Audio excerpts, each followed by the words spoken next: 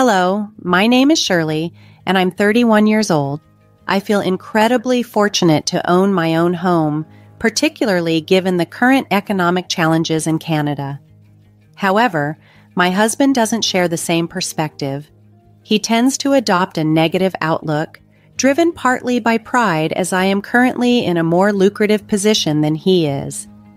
Presently, he holds a lower-paying job, which has become a source of frustration for him. Additionally, his mother's constant criticisms don't make things any easier.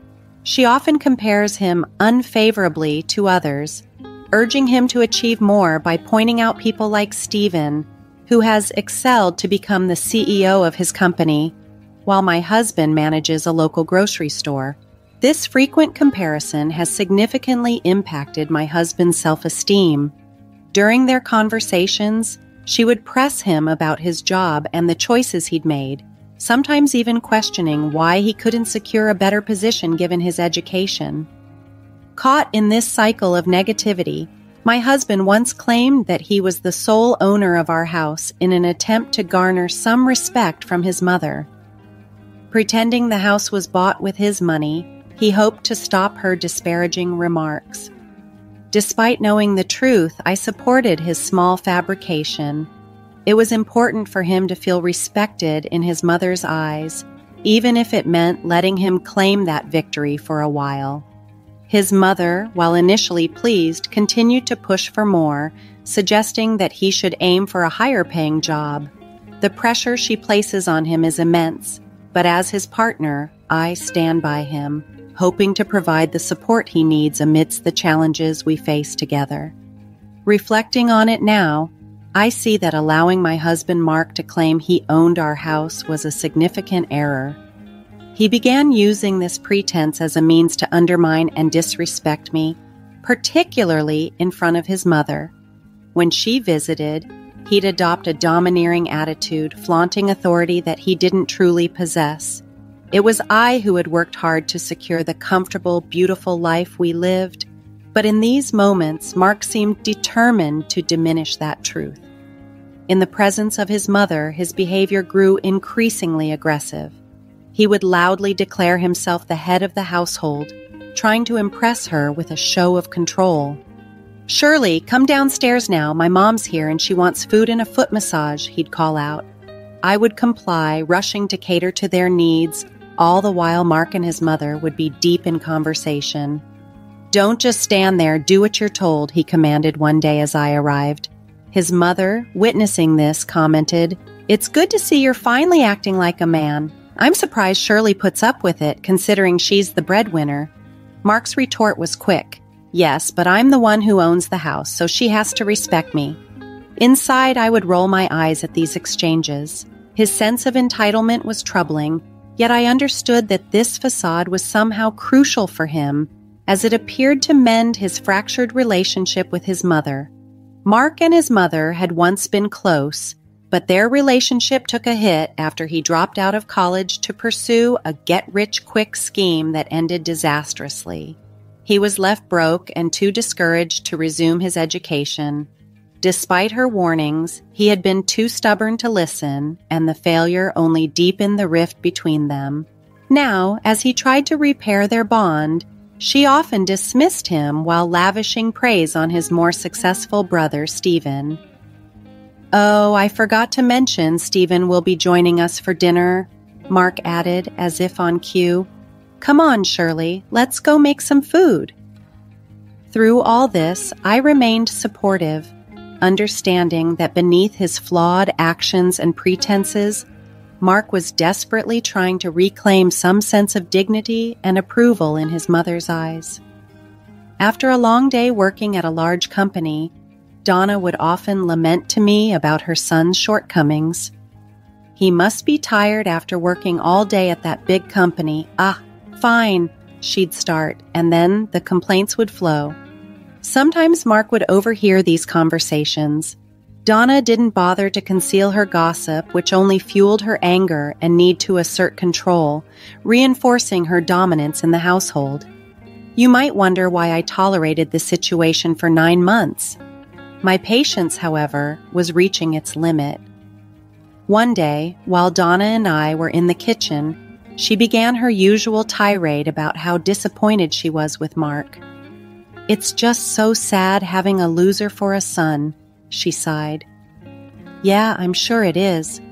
Honestly, you're stronger than me. I might have left him a long time ago if I were you," she added. In such moments, I was at a loss for words. I couldn't agree with her, yet disagreeing felt equally impossible, so I would murmur something non-committal. A couple of hours later, Stephen arrived. Mark, already in a sour mood, greeted him coldly. Stephen entered the kitchen and cheerily said, "Hey, Shirley, hey, Mom." Donna beamed at him. "Oh, my dear, welcome. You've arrived just in time. Let's set the table. We need to talk to Mark soon because this has gone too far." "Talk to Mark about what?" I asked, perplexed and somewhat anxious. "Oh, dear, you'll find out soon. Our visit isn't just a friendly one. We're here to discuss something important with you both," she replied cryptically. After we set the table and said grace, Donna decided it was time to disclose the true reason for their visit. "I have something to say. Stephen and I have been discussing this for a while now, and I think it's time we brought it up with you, Mark," she started. Yeah," Stephen chimed in, hesitantly. "You know your job right now isn't enough to sustain—" "Don't sugarcoat it, Stephen," Mark interrupted sharply. What Stephen meant to say next hit us like a cold splash of reality. "Mark, what I'm trying to say is, your job isn't good enough for you to keep this house." Both Mark and I were taken aback, shocked by the blunt assessment and the sudden confrontation. "We've been found out. You can't keep this house," Donna declared, her voice filled with a mix of concern and authority. "Well, not under your name at least. Owning a house is a big responsibility and we don't want to see you struggle to pay for it. So I think it's best if your older brother takes over the ownership. It'll save you from any future problems." Mark and I exclaimed in unison. "What?" The shock was palpable in our voices. "I'm sorry, but that's not happening," Mark replied with unexpected firmness. "Why not? We're trying to help you, Mark," Donna protested, her tone softening. "I'm not a kid anymore, Mom. I can handle owning a house. I don't need you treating me like some charity case," Mark retorted, his frustration evident. "Oh, Mark, don't be stubborn. Just go get the title deed. Let's discuss it and go over some details," Donna persisted. Unbeknownst to Donna and Stephen, I was the actual owner of the house. Revealing the title deed would unravel our carefully constructed facade and potentially alienate Mark from his family. Yet, I knew our deception couldn't last forever. Exchanging a glance with Mark, I sensed it was time for some truth. "Donna, Stephen, thanks for bringing this up. It's time we tell you the truth about everything," I started, my voice steady. "What truth? What's going on?" Stephen interjected, a hint of confusion in his tone. "Well, you see, we've been keeping something from you for a while now," I began. Before I could continue, Mark abruptly interjected, "Oh, yes, the truth is, we can't find the title deed." I was taken aback by Mark's improvisation. I had hoped he would reveal the actual ownership, but instead he chose to fabricate yet another lie. We must have misplaced it when we were moving stuff around in the attic. "You know how cluttered it gets up there with all our junk? It's probably somewhere in the mess," Mark added, sounding almost convincing. "Come on, Mark, you should know better than to lose such important documents," Stephen scolded, disappointment clear in his voice. "Well, what do you expect from your little brother? He's pretty clueless," Donna chimed in, reinforcing the stereotype that Mark was the less capable sibling.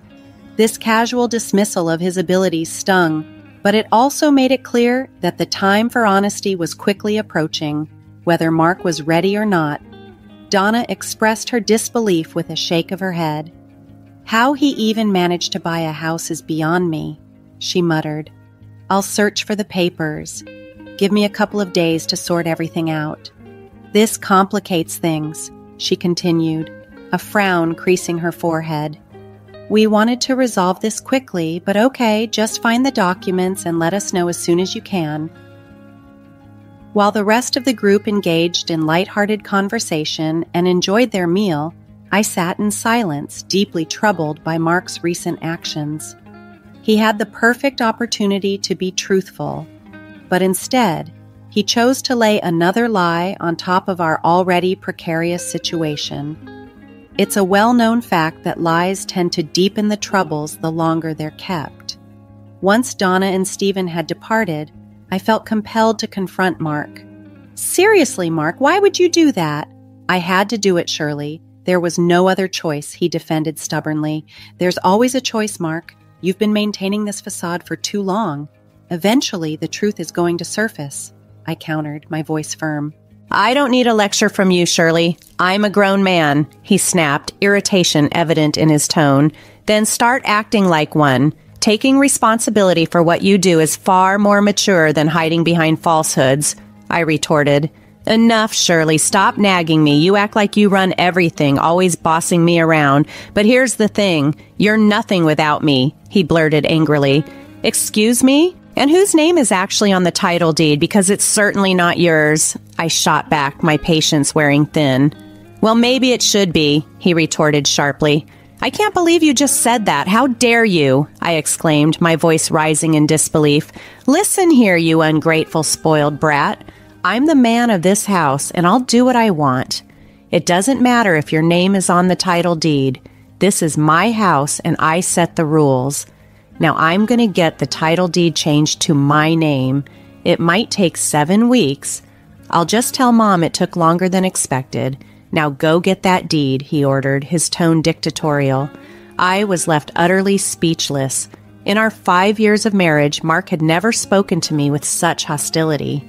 His ongoing need for his mother's approval had driven him to this point of aggression, showcasing a side of him that was both shocking and deeply unsettling. While Mark's recent behavior was far from excusable, I'm someone who believes in giving as good as I get. Some might call it petty, but I prefer to see it as a belief in an eye for an eye. However, deep down I knew that retaliating directly wouldn't solve anything. It would likely just lead to a shouting match, with harsh words flying and feelings hurt even more. So instead of losing my cool, I chose a more calculated approach. I went to our home office where I knew the deed was kept. As the meticulous one in our household, finding it was a breeze. But rather than simply handing it over, I had a different plan in mind. I made a photocopy of the deed. It was just a simple black and white copy, lacking the official stamps and intricate details of the original, but it was perfect for what I had planned. I slipped the photocopy into Mark's work bag and secured the original in my secret safe, which he knew nothing about. "By the way, I put the deed in your work bag for tomorrow," I told him casually. "I know you have to leave early, so I took care of it for you. You'll find it in there." "Great, I'll need to contact the title company to start the process," he replied, assuming everything was in order. The next day, while at work, my phone rang. It was Mark. "Hey, babe, you put a photocopy of the title deed in my bag. I need the real one for the process." "Oh, did I? My mistake," I feigned innocence. "The guy here won't accept the photocopy, and since your name is on the deed, I think you should be involved in the process, too. Unlike you, some of us have demanding jobs that require our full attention," he retorted, clearly frustrated. "Let's schedule a meeting to discuss this," I suggested, keeping my tone neutral. "What did you just say to me? Do you need my help or not?" he snapped. I knew I'd angered him, but I didn't care. I wasn't going to let him off the hook so easily. He needed to learn a lesson. I was done being accommodating, so I allowed myself to be a bit petty, especially now when he needed my help more than ever. "Yes, I need your help. Fine, I'll handle everything." "Okay, bye," he conceded grudgingly. Tensions were rising between us because I was no longer tolerating his disrespectful behavior. I was determined to make sure he learned his lesson. A week passed, and Mark was on a mission to find that title deed. He searched every nook and cranny of our office, even though he knew it wasn't there. He even braved the cluttered attic, despite knowing it was unlikely to be there. But desperate times call for desperate measures, right? Mark spent the next week tirelessly searching the attic, even taking time off work to do so. Part of me felt guilty watching him search day after day, but I reminded myself that this was a necessary lesson. He needed to understand the impact of his actions and the importance of honesty in our relationship. Reflecting on the harsh words Mark had hurled at me dulled any sympathy I might have had for him. He had been ignoring calls from my mother-in-law and actively avoiding Stephen, fully aware that he had missed his deadline by a wide margin. As another week slipped by, one evening brought a joint call from Donna and Stephen. "Hello, dear. How are you?" Donna's voice came through the phone. "I'm good, thanks. How are both of you?" I responded, trying to keep the conversation light. "Not good, dear. We've been trying to reach Mark, but he's been ignoring our calls about the title deed," Stephen chimed in, his tone laced with frustration. "Yes, I've noticed he's been avoiding your calls. Is everything all right on your end?" I inquired, already knowing the answer. "No, actually, he still hasn't found the deed," Donna replied, her voice tinged with worry. "That's concerning. Mark needs to get himself together," I agreed. "I've been telling him the same, but he doesn't seem to listen." "See, Stephen? Even Shirley agrees. That's it. We'll come over tomorrow to help him look for the deed. Tell Mark to take the day off. It's not like he's doing anything important anyway," Donna decided then and there. "Mom, I think we should give him a bit more time," I suggested half-heartedly, knowing it might fall on deaf ears. "I've waited long enough. These things take time, and the sooner we get it sorted, the better. Shirley, make sure Mark is ready for a long day of searching because I'm tired of waiting," Donna commanded. "Got it, Mom," I replied, but I kept the information to myself. I wanted Mark to face the consequences of his actions. He was planning to take another day off to rest, but instead, he would be confronted by his disappointed mother and brother. The next morning, as Mark was lazily sleeping in, Donna and Stephen burst in. "So, you're sleeping instead of finding what needs to be found? Unbelievable. It's not a good look, bro. We took time off to help you, and you're just sleeping," Stephen scolded him. "What? What's happening?" Mark groggily asked, caught off guard. "We told Shirley we'd be coming to help, but it seems like you didn't want us to," Donna added, her disappointment evident. "No, Shirley didn't say anything to me. Don't blame her," Mark quickly defended, still disoriented. "She's been holding things together while you've been MIA. Why weren't you answering our calls?" Stephen interrogated. "I was just busy," Mark mumbled, his excuse sounding feeble even to his ears. "Busy sleeping, it seems. Anyway, get up. We need to start searching," Stephen commanded. "You don't have to search. I have the deed," I announced, standing calmly as all eyes turned to me. I had been standing just outside the door, overhearing the entire conversation, and I knew I couldn't let Stephen and Donna continue searching for something that was right in front of them all along. It was time to set things straight and address Mark's deceptive behavior head on. "Why didn't you tell me they were coming? You know I've been exhausted from all this searching," Mark exclaimed, frustration evident in his voice. "And why didn't you say you had the deed?" he added, his tone accusatory. "Because there's something everyone needs to know," I responded firmly, cutting through the tension in the room. "Don't you dare," Mark tried to interrupt, but I continued undeterred. "The truth is, Mark doesn't own this house, I do. My name is on the deed, not Mark's. He's been lying to all of you, and I went along with it because I loved him. But his recent behavior has made me reconsider. It's time you all knew the truth." Mark's face went pale. "No, Mom, she's lying," he blurted out, but his voice lacked conviction. "You're unbelievable," I said calmly, turning to hand the document to Donna and Stephen. It was the real deed, and there was no denying the evidence printed clearly on it. My name as the owner of the house. "You've lied to us all this time, Mark? Really? I don't even know what to say anymore," Donna said, disappointment coloring her voice. "But I do," Stephen chimed in, anger barely contained. "Mark, you're pathetic. Don't try to deny it. You attack Shirley saying she's nothing without you, when in reality you're the one who needs her. Mark looked stunned, his eyes wide as Stephen recounted his words. Yes, that day you proposed changing the name on the deed. You said a lot of hurtful things. You know I didn't mean it, Shirley. Why would you do this to me? You're my wife. Mark's voice cracked with emotion. Oh, I thought I was an ungrateful, spoiled brat, I replied, my tone steady yet full of reproach.